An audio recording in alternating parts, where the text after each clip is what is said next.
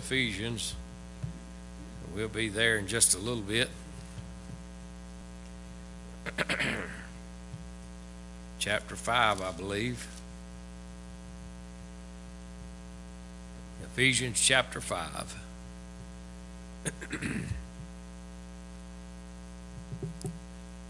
You'll forgive me if I'm a little bit disoriented this morning. I don't think it has anything to do with 5 grandchildren and all of our 5 children being here and their spouses, etc. But I think maybe I can think well enough to get through the message. How many of you will pray for me? Yeah. Like that little boy that was screaming bloody murder when his daddy was going to take him out for a whipping. He turned around, looked back at the congregation, and said, "Please pray for me." All right, well, please pray for the preacher. All right? Are you glad you're here? Amen. I'm glad to see you. Last week we had 11 visitors. Today I think we got 12 visitors, don't we, Gail? She hadn't counted yet. She hadn't had time to think about it. All right. Are you glad that we got visitors? All right, good. The title of the message is, and I've been preaching a series on Bible doctrines, and most of the time when you think of Bible doctrines, you think of the doctrine of salvation, or you think of the doctrine of the last times, or you think of some other doctrine, justification, or some other thing like that. Doctrine of the Holy Spirit, doctrine of Christ, doctrine of God. You may think of those major doctrines of the Bible. But doctrine simply means teaching. And when Jesus began to teach and to preach the Sermon on the Mount, the people were amazed at his doctrine.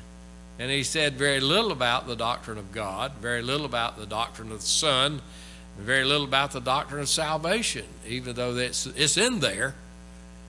But he gave a lot of teaching, good teaching. So doctrine simply means teaching. So we're going to study the doctrine this morning that some people don't think is a doctrine, but it is a teaching. And the teaching is on the subject or doctrine of authority. It's a very, very unpopular subject for some reason or another. But let me start with this before I get into the message. Let me start with this. D.L. Moody once said, "The measure of a man is not how many servants he has, but how many men he serves." Think about it. The measure of a man is not how many servants he has, but how many men he serves. So I could call this, instead of the doctrine of authority, I could say that it is the doctrine of servanthood. The Bible says in Mark 9:35, "And he sat down and called the 12 and saith unto them, If a man desire to be first, the same shall be last of all." And then he says, "And servant of all." Now, if you're going to be a servant, there has to be authority and the right relationship with authority. And the word that we don't like to say is submit to authority. That's what we don't like for some reason. Now, I wonder why that is. Now, here's what I'm thinking. I'm thinking of this, that some of the things that the devil doesn't want us to get from the Word of God, and he fights against it the most, must be probably one of the greatest things that we can even experience as a Christian. So the devil fights hard against the teaching or doctrine of authority because he knows that it will empower the life. And so I pray that you will understand that this morning I'm not trying to give something that is hard or harsh or negative. I'm trying to preach or to teach something that is powerful, that will change your life. How many of you want to see God really work in your life? Amen. Well, this doctrine of authority is one of the most teachings in the Bible that will change a life. And then it says in Philippians 2:7 about the Lord Jesus Christ, "But made himself of no reputation and took upon him the form of a servant." Anybody knows that in those days slavery was common, and the form of a servant was like Jesus saying, "I'm a slave." And a slave has to, there's no choice, has to be submissive to authority. And then it says, and was made in the likeness of men, and being found in fashion as a man, he humbled himself and became obedient unto death, even the death of the cross. Now listen to this illustration. Those two scriptures give me this idea of servanthood or authority, but listen to this illustration. The scene is North Shore Baptist Church in Chicago. The man of interest is Deacon James L. Kraft, who was superintendent of the Sunday school and founder of Kraft Foods. Have you ever heard of Kraft Foods? Anybody? Yeah. Kraft said that as a young man he had a desire to be the most manufacturer and salesman of cheese in the world. He planned on becoming rich and famous by making and selling cheese, and began as a young fellow with a little buggy pulled by a pony named Paddy. I guess that's where we get the phrase paddy wagon. After making his cheese, the youth would load his wagon, and Paddy would drive down the streets of Chicago to sell the cheese. As the months passed by, the young Kraft began to despair because he was not making any money in spite of his long hours and hard work. One day he pulled his pony to a stop and began to talk with him. He said, "Paddy, there is something wrong. We are not doing it right. I'm afraid we have things turned around and our priorities are not where they ought to be. Maybe we ought to serve God and place Him first in our lives." Kraft then drove home and made a covenant that for the rest of his life he would first serve God and then would work as God directed. Many years after this, Kraft was heard to make this statement: "I would rather be a layman in North Shore Baptist Church than to head the greatest corporation in America. My job first is serving the Lord." There is a man who learned to be submissive to God and God's will. He found where his authority should be, where the authority should be placed in his life. So our subject today is authority or servanthood or submission. Any of those terms will fit. Here's what changed the life of D.L. Moody. This thing on authority changed the life of D.L. Moody. What changed the life of James L. Kraft? This particular issue, doctrine, teaching of authority. But Moody said, and I like this one, "We may easily be too big for God to use, but never too small." Now you think about that.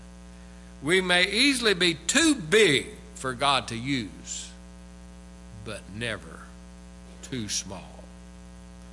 Our subject today is the second nail, not nail in the coffin, the second nail in our series of 7 nails that will give structure to your life.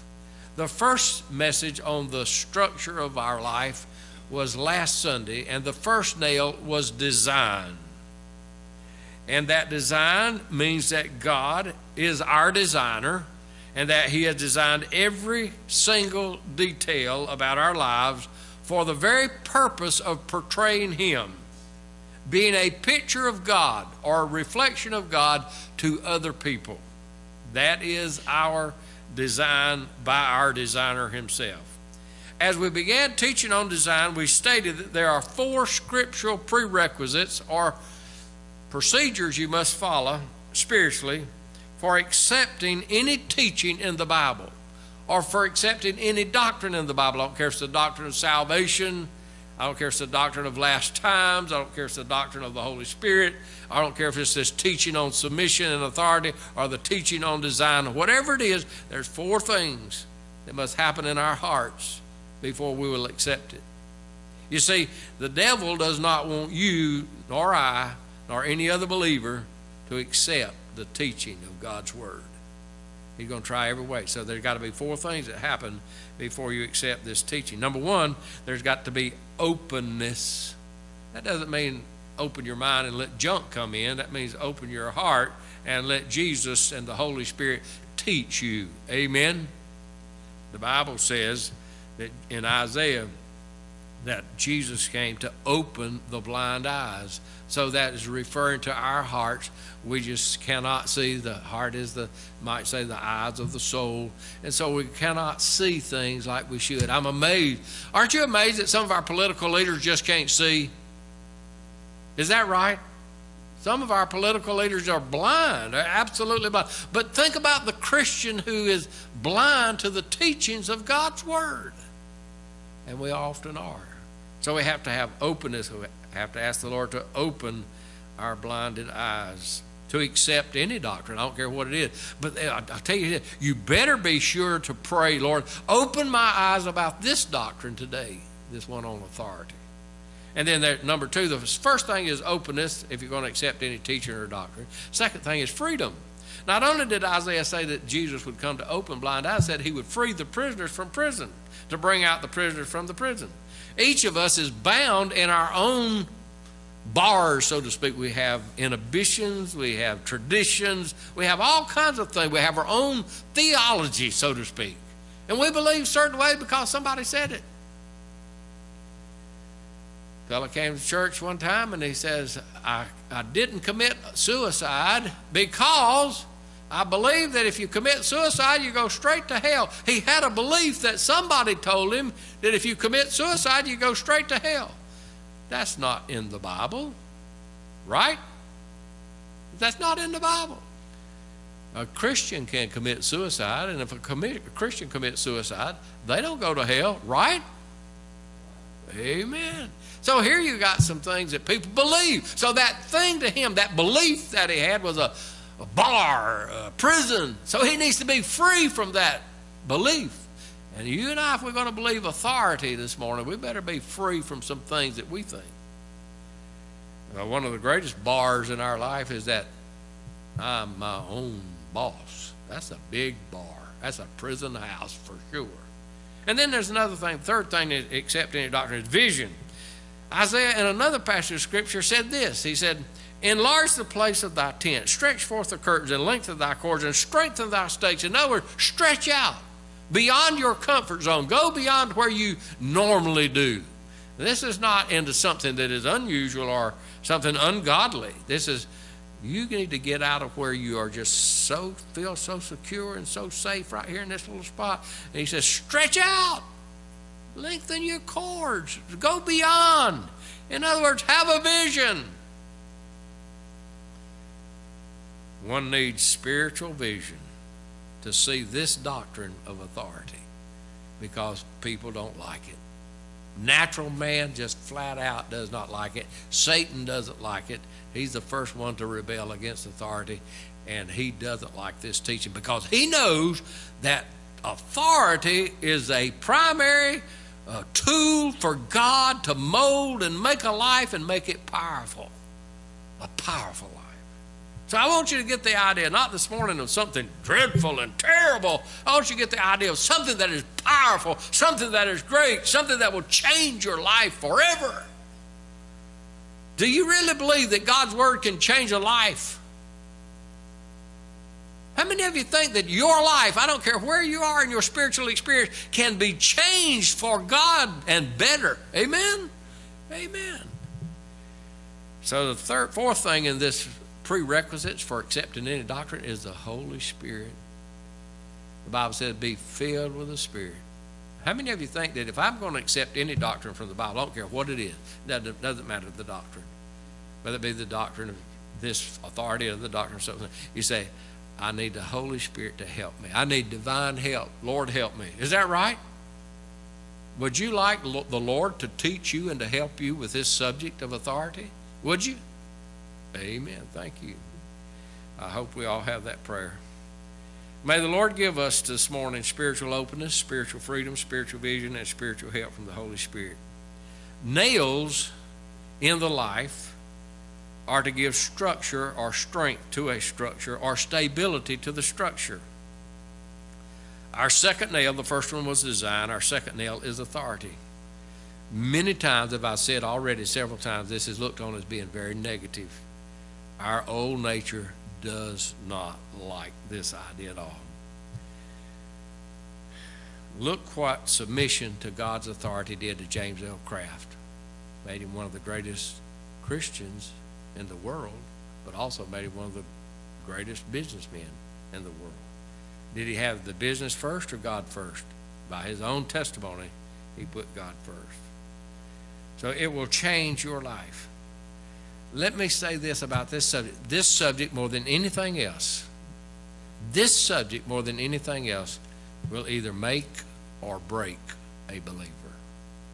This subject, more than anything else, will either make or break a believer. You say, preacher, why? Because the devil fights so hard against it, and he wants us all not to obey this doctrine, so that we'll be bound in sin. So, as we continue on, we need a nail in our life, the nail of design. It says that God created us for a purpose. That's a reflection of Him to other people. But there's also another nail, that's the nail of authority. And that nail is necessary. God put in your life, here's what God put in every life. Every life here, including this one and the ones in the back, every life has these four authorities in their life. The first authority in the life is the home or the parents. And we know what the Bible says about that. And that authority was given right off the bat in the Garden of Eden. Amen? Well, outside the garden as well. Mainly outside the garden. And then the second one was the government, and human government was created after the flood. You may not like this order, but this is God's order. He put the family, and the next thing comes is the human government. You think about that. Human government after the flood. And then the next one in the New Testament is the church. So you have the first authority is the family, the second parents, the second authority you have this human government, third authority, no, I don't think they have order of importance, but this is the way they come in the Bible. The next one is the church is an authority. And that began at Calvary or at Pentecost. Unlike the government and unlike the family, the church has not received the position of authority that it ought to have. I have often heard this statement. I said, if you will get a good Roman Catholic converted, they make a good Baptist church member. And I've often wondered, why does a good Roman Catholic converted make a good Baptist church member? I think one of the reasons is that they learned a long time ago in the Roman Catholic Church that the church was the authority in their life. They learned that. And when they went over to become independent Baptists, as a converted Catholic, they became strong independent Baptist believers because they already had a background of the church is the authority in their life.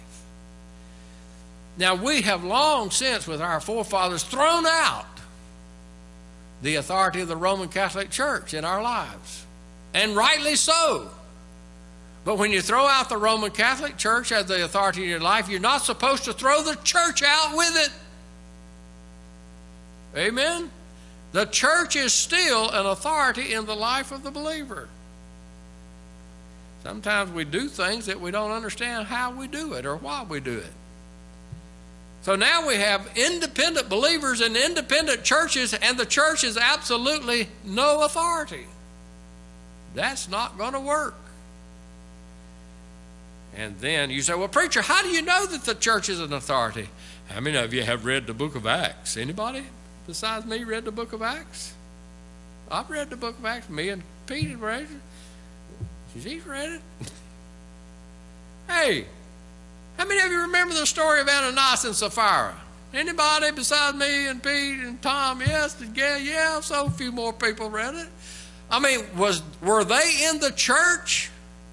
And did the church take authority in what they were selling their land for, et cetera, et cetera? And did they die?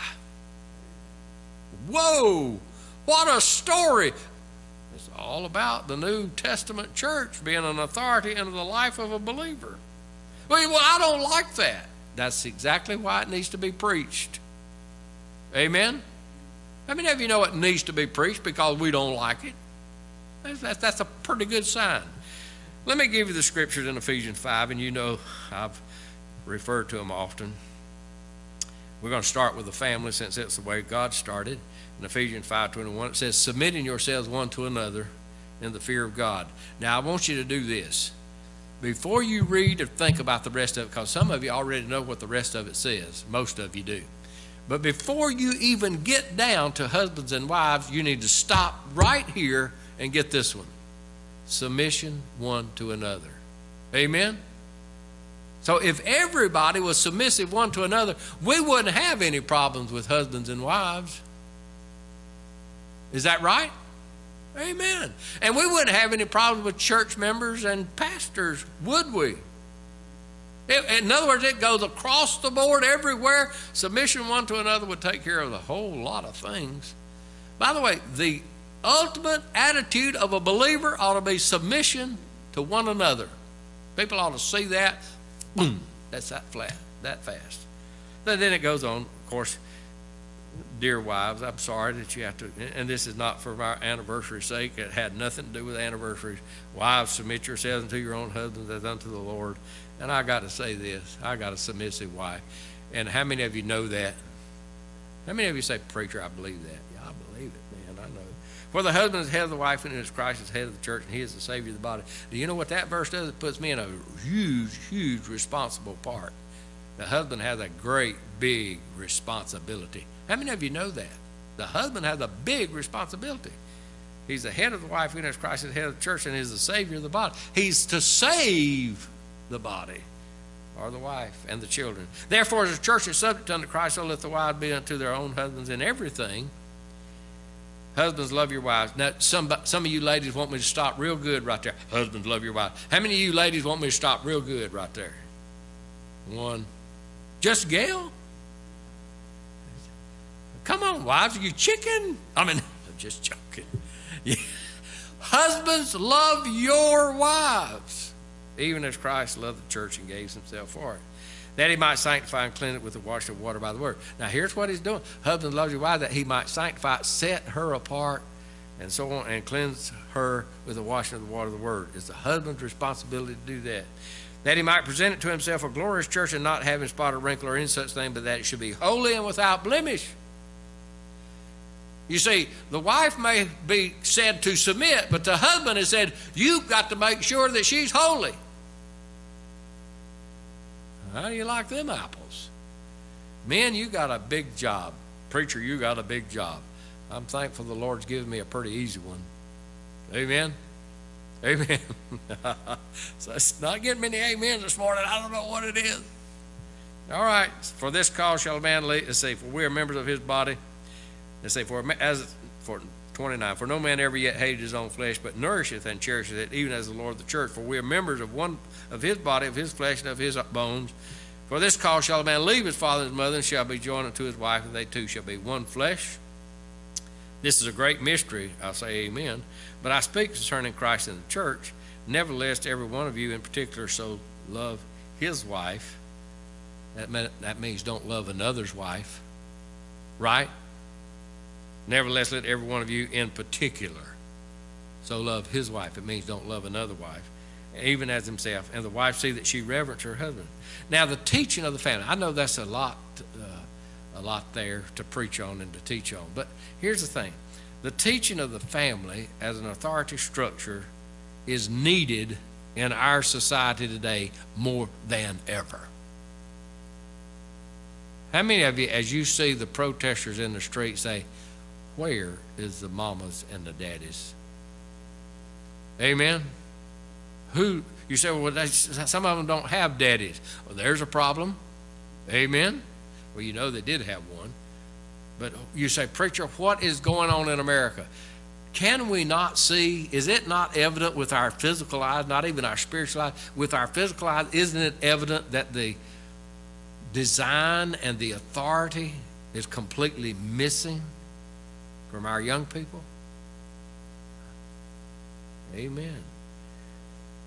False teachings like the village ideology has greatly reduced the authority of the family.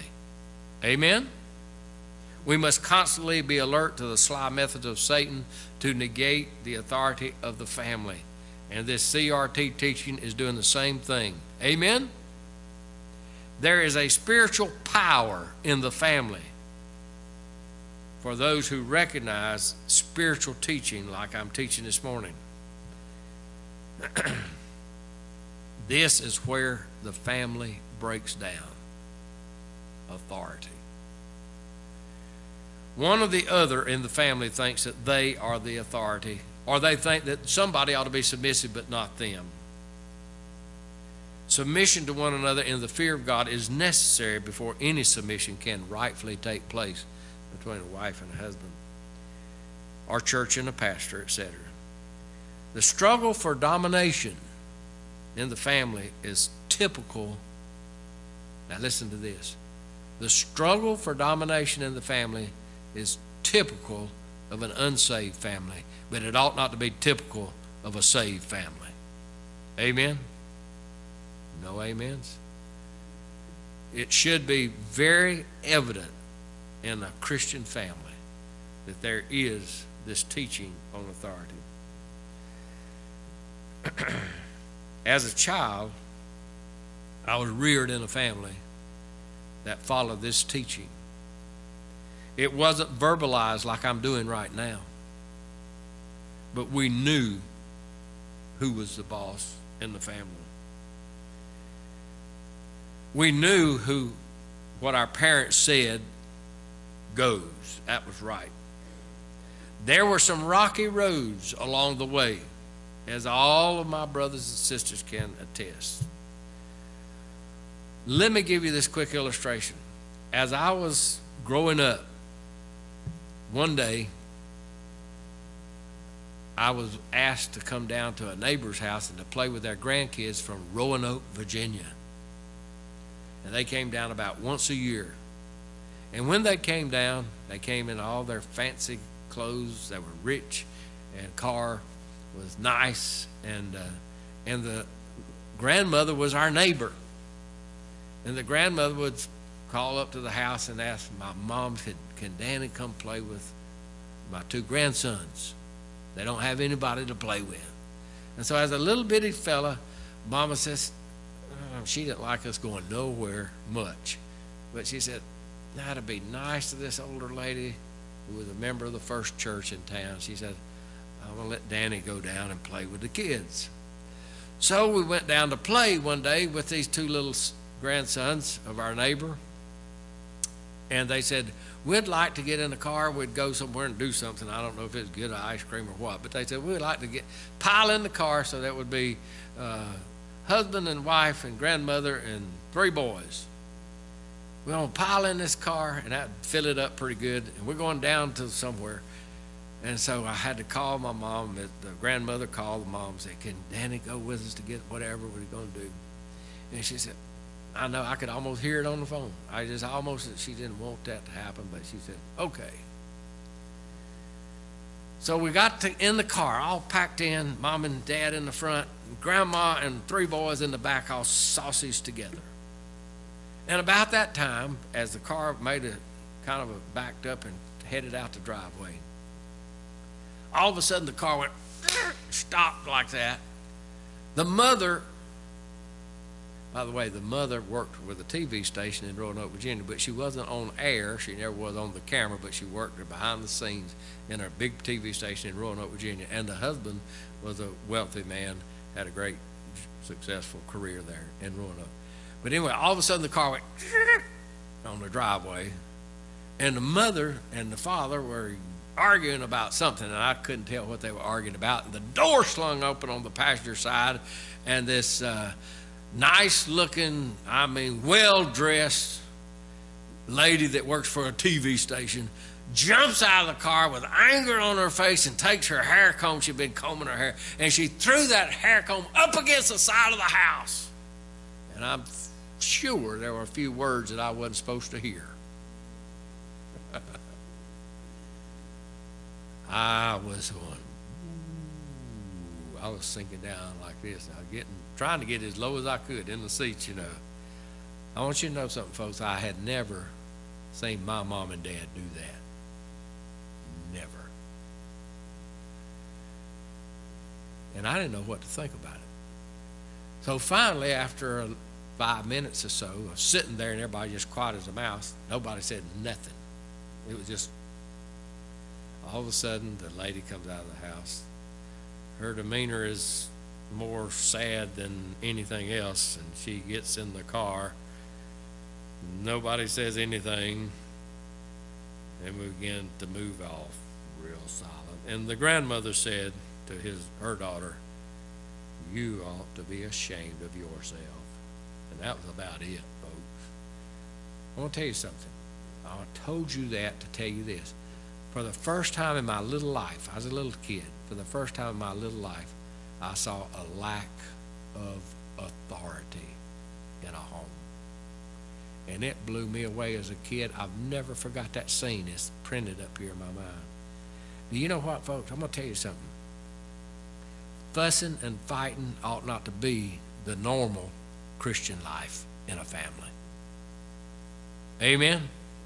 Christian moms and dads may do it every now and then, but it ought not to be the norm. Amen?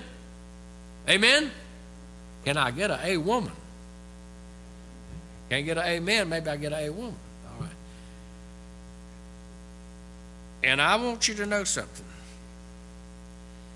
Sometimes the kids can provoke the moms and dads to fighting amongst themselves. In other words, the kids will get moms and dads at one another. And I want you to know something, children. It's not right for you to provoke your mom and dad against each other. Amen. Amen. I don't want any elbows going anywhere. Don't want any looks. I want any family here to exhort. I want to exhort every family to commit to practicing this teaching on authority. It solves a great deal of fussing and fighting that people do. The sad thing that I find about folks that fuss and fight, they think nobody knows it. But how many of you know that when parents fuss and fight, somebody notices? How many of you know that? Somebody's going to see it. There's no doubt about it. You say, here's what we need. According to our passage of Scripture I read from Ephesians 5, submission one to another. But let me back it up and kind of back through it a little bit. Let's start down at the end. It said, be filled with the Holy Spirit. In other words, we should be filled with the Holy Spirit of God. And then we should speak to one another in psalms and hymns and spiritual songs. See, verse 17 and 18 come before that passage on submission. And so we've got to be filled with the Spirit, speaking to ourselves with psalms and hymns and spiritual songs. I think speaking to ourselves in psalms and spiritual songs would solve a whole lot of problems. And then submission to one another, and then the wife's submission, and then the husband's love and great responsibility for sanctifying, cleansing, and presenting his bride to Christ. So Christ is going to present the church as a bride to Christ, and the husband is presenting his bride to Christ as well. So here, you ready for another story?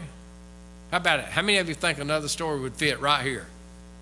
Okay, here's another story. You'll love this one. I was sitting in my office studying, okay? How many of you know I've got a little utility room that I made into an office, and it's about 4 foot wide and about 8 foot long? How many of you didn't know that, but you know it now, okay? 4 foot wide and about 6 to 8 foot long. So I took this utility room and put books in it and put your computers in it, and that's where I study. Well, I can barely turn around. When the chair is facing the computer, if I turn around, I'm hitting something, so I can barely turn around. So Daniel comes in the door one day last week, I believe it was last week, and he said, don't turn around. I've got something to present to you. Whoa, man. That's a big deal right there. When Daniel comes in and says, don't turn around, I got something to present to you. So I kind of eased back a little back behind him. He said, don't turn around. I've got something to present to you. And I noticed his back is to me, and he knows I'm turning around to see what he's got. But he turns his back, and he's fiddling with something. So he finally pulls out from a bag these 5 things that he wanted to present to me. Number 1 was garlic flavored bait spray. Number 2 was Crawdad spray, bait spray. Number 3 was JJ's Magic.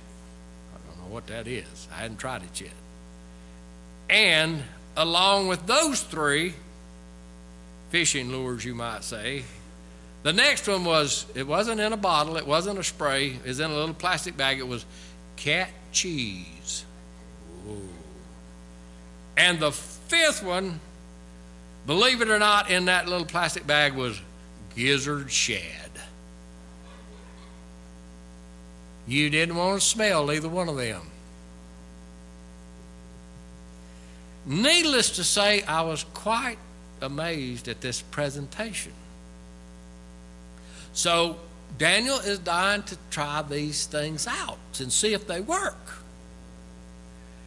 So he's presenting something to me as a bribe to go fishing.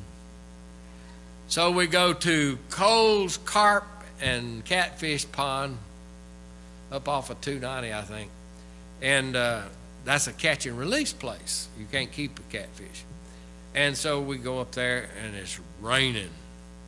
It always seems to rain when you got something like that. So after this 5 special presentation, and I mean it's special, I was impressed, really impressed. I'm not joking. Daniel was presenting this to me, this in Daniel's way, and I was impressed, positively. I liked it. I wasn't making fun of him a while ago. I was pleased that he was presenting these things to me. So off we go, and we get some chicken, and we spray it with garlic spray. And it's raining like cats and dogs, and I mean nobody's there but us, and we didn't even get a bite. So about dark, the owner had told us, he said, you go up to the upper pond, it's got a fewer fish, but they're pretty good size, and said, we're just trying to get it going. He said, but go up to the upper pond if you get a chance. So we decided, we can't catch anything down here after 2 hours, so let's go up to the upper pond. It's almost dark. And so first thing, I throw out mine, I want to get the bite first, you know, so I got my garlic sprayed chicken and I threw it out there. And then Daniel had his garlic sprayed chicken and he threw it out there. Daniel got a bite. I didn't. I don't know, mine must have been too deep or stunk too much. I don't know which way it was. And all of a sudden, this fish started going. And he got up closer and closer, and I had it. Daniel said, get the net, get the net, get the net. I got the net. And I'm going to reach out there and grab this fish, and I see him swirling in the water. Daniel's got him, and he's going, he said, it's a big one. I said, yeah, he's pretty big. And he gets him up close, and by the time he gets him up close to the shore, he has another rod sitting up here on the bottom with some more chicken sprayed with garlic. And all of a sudden, that rod up there went, ding, ding, ding, ding. There's another one, there's another one, there's another one. So he's trying to catch this one, and he wants me to get that one, and I got the net in my hand. I said, what am I supposed to do? Catch this fish or go up there? By that time, that fish did a big old turn right at the bank and went snap. Daniel said, what do you do that for? I didn't do nothing. That thing was, folks, it started out this long, but now it's this long. He was a monster. I'm telling you, his back, his tail was like this. I'm serious. He was a big one. And anyway, that guy told me, he said, how big do you think he was? I said, I think he's somewhere between 5 and 10 pounds. He said, well, the ones we put in there were bigger than that. So it could have been 20 or more. But all I know is this. I told Daniel, I said, you ought to catch what you got in your hand first before you try to get that one over there. Is that right? But the thought I wanted to bring to you was this. Daniel presented 5 things to me from his heart.